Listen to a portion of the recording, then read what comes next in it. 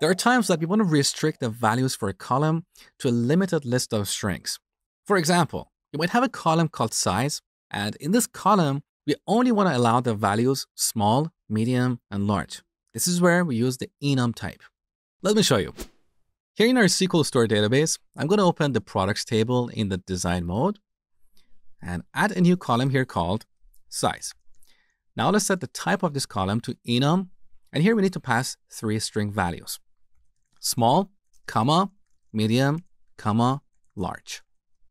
Let's close the parenthesis and press tab one more time, and then click on apply. So here are the changes. We're going to add a new column called size, and the type of this column is enum of these 3 values. Let's apply the changes. Now let's open the table and set the size of one of these products here. So the only values we can set here are small, medium, or large. If we use anything else, MySQL is going to give us an error. So here we can type small in lowercase or uppercase, it doesn't matter. Now let's apply the changes. Beautiful. I'm going to close this tab and reopen the products table. Now look at the size of the first product. It's small. So this is how enums work.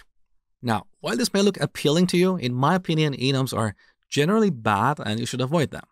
The first reason is that changing the members of an enum can be expensive. For example, let's say tomorrow we decide to come back to our products table and add a new member here, or maybe rename one of these members.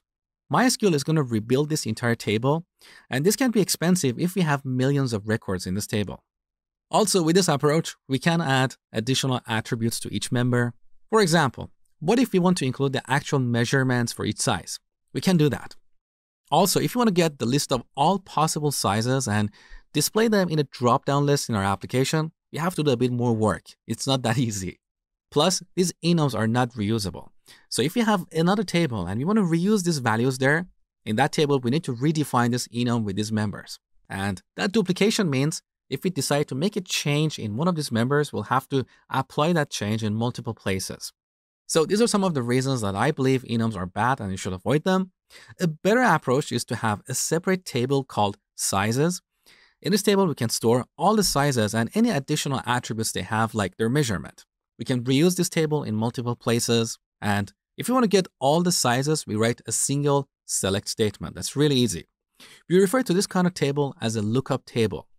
In our SQL invoicing database, this payment methods table is also another lookup table. Quite often, we use these tables to feed our drop-down lists. So back to enums. Just because MySQL supports them doesn't mean you should use them. I only explain them here so you're aware of them and know why they are bad. We also have another similar type called a set, but a set can store multiple values. So similar to enums, we specify the list of allowable values, and then we can store multiple values in a column. Again, this is really bad because it causes all sorts of issues. In the next section, when we talk about normalization, you will learn a better approach to deal with these scenarios.